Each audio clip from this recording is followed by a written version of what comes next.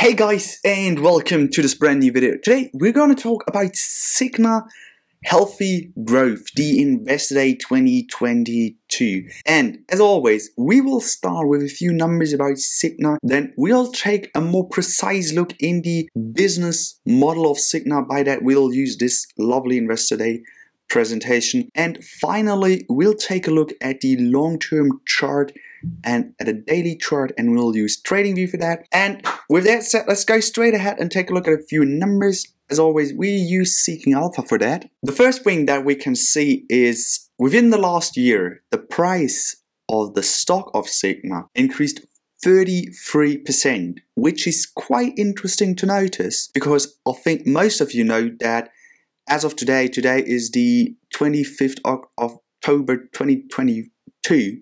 We are still in a bear market and the S&P is for sure not up 43%. First thing that we noticed. The second thing is we've got a market cap of roughly $91 billion. Second, we had a pretty low PE ratio, pretty low short interest in my opinion of just 1.3%. A dividend yield of 1.5% roughly, with a dividend rate of $4.48. Also, I'm not totally sure whether that is right. We have to check that. I quite don't know where Seeking Alpha gets the numbers sometimes from. And we got a PE ratio of just 13, so it's not a super expensive stock. And we got earnings per share of $23. With that said, let's take a more precise look into a few more financial numbers. And the first thing that we take a look at is the total revenue grew, as seen quite lovely here, from roughly 30 billion to 180 billion in the 12 months trading. And what we can see here is from 2018 to 2019 we had a massive spike. So the revenue grew almost $100 billion. And what we can see is, if we take a look at the non-insurance activities revenue, we can see here came a massive growth. I don't know, to be honest, but I would assume in 2018 or 2019, Cigna bought another company or had a merger with another company, because if we take a look at the growth premiums annuity revenue, we can see that grew slowly or more slowly than the total revenue. If we take a look at the net income, we can see the net income grew from 1.6 billion to 5.5 billion in the last 12 months trading. What is quite interesting to know is we can see again from 2018 to 2019 quite large jump in the net income and a super high net income in 2020 and a decrease in 2021. Again, I don't quite know what exactly made that, but I will look it up and then I'll show you a picture if it has been an acquisition here in the video. If we take a look at the basic weighted shares outstanding, we can see that number decreased quite lovely, and then here from 2018 to 2019 it increased. So now I'm pretty sure that there has been an acquisition, because what often happens is if you finance an acquisition as a company, you can do this by using multiple ways. And one way is to offer new shares, so new equity to the broad market, and most likely that happened here. Another way is you buy a new company and you pay in shares, so then the shareholders of the old company get shares from yours and that increases the share amount. But I don't know, as mentioned. If we take a look at the payout ratio, we can see that has been more than low with just 4 cents for quite a while. Now it increased to $4, and we can see in the 12 months trading we got $12.24. But as mentioned, I think we have to check that because sometimes I'm not totally sure whether Seeking Alpha has their numbers right. Let's do this straight ahead by using what I personally love is NASDAQ. Then we type in Cigna and then we go here. Well, we don't have to go to news, but to the dividend history. And yeah, okay, Seeking Alpha is right. Sorry, my bad, and we can see that is perfect. One thing that we can do is, when taking a look at financial numbers, take a look at the balance sheet, and here, quite importantly, in my opinion, take a look at the, where is it? Net debt, and we can see here, 2018, that increased, so yeah, I'm pretty sure they had an acquisition somewhere here, from 2 billion to 38 billion. With that said, let's take a more precise look into the business model of Cigna. Healthy growth. To give it to you straight away, Cigna is a health insurance company just as United Health is, or Humana. I'll make a video about United Health and Humana, so make sure you subscribe to my channel that you won't miss these videos. Let's go ahead. Significant progress since we last meet. Well, the two of us have never met, so I hope the next time we'll meet will also say significant progress. Faster acceleration of forces reshaping the healthcare. Forget the D, but reshaping healthcare. Two well-positioned growth platforms. So on one side we got Evernorth, on the other side we got Cigna Healthcare. As we can see, over 70,000 colleagues work there, or in other words, over 70,000 employees. And what we can see is the earnings per share combined annual growth rate is, or they at least try to have an earnings per share growth rate of 10 to 30% and an attractive dividend. And there are three paths for the growth to give us these 10 to 30%. And the first one is foundation. So pharmacy benefits, US commercial and international health. That makes up 60% of the revenue. The other one being accelerated. So special pharmacy, Evernorth healthcare services. We'll take a look at these services later. And the US government. And the third one being cross-enterprise leverage, so deepening the relationships with the customer, driving digital services, or in general using digitalization and generating free cash flow. Love it. Today's discussion includes ESG, as it does with every company nowadays. Our growth priorities. First, continue to invest in US commercial and pharmacy benefit services. Love that.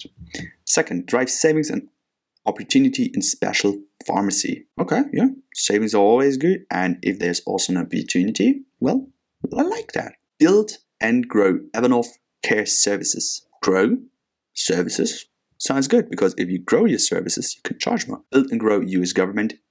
Governments always amazing business partners, because if you have the government as your business partner, they pay well. And fifth, capitalization on digital-first cross-enterprise leverage. How we will grow Evernorth. How we will grow Cigna Healthcare. Strong long-term shareholder value. And as they've mentioned earlier, long-term average annual adjusted per share growth of 10 to 13% and a very attractive dividend. And here we can see the speakers that aren't speaking because I'm speaking. Evernorth. So Evernorth is basically part of their healthcare services segment, and I'll link that presentation down in the info box. If you want to have a more precise look into that, please check it out, but I'll just skip that because it's a very, very long part. I think that video is already quite long, and it will most likely have a few more minutes where I have to add a few things that I find are interesting. One of these things that I find interesting, high potential and special management. 2% of the customers account for over 50% of the total pharmacy spend. That is very, very interesting in my opinion, because that shows that these 2% have unfortunately something special, most likely special disease, that needs that much money to be spent on. Yet for us, this means that the other 98%, they don't need that much money, so maybe some of them pay for health insurance services that they actually don't quite need, which is good for us as a health insurance shareholder. And another thing, we got a 350 billion market across pharmacy and medical benefits over the next 5 years, expected mid to high single digit growth. Love it. And it's a big market. Talking about a big market.